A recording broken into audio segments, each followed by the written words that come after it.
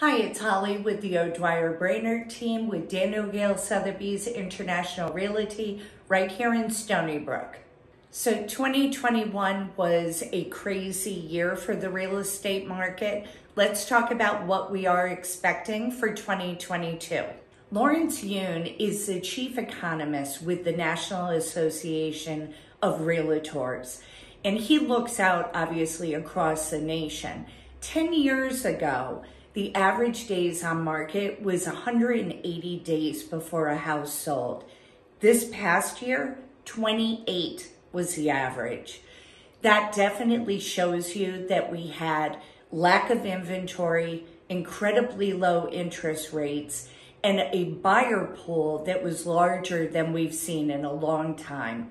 Those experts project that the interest rates on a national level will probably creep up to about 3.7% sometime in the fall.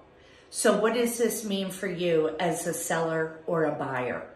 If you're a seller and you're considering making a move, declutter your home so it will show the best that it can, but probably the biggest thing you can do is to make sure the home is priced appropriately.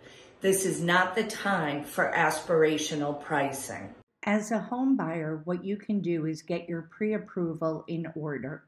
Speak with your mortgage broker and make sure that they set your expectation on what the maximum property tax figure is, as well as how much of a home mortgage you can afford. Finally, no matter what side of the fence you're on, if you're buying or selling, make sure your expectations are set appropriately. Work with a real estate agent who can help guide you and educate you on what the process is.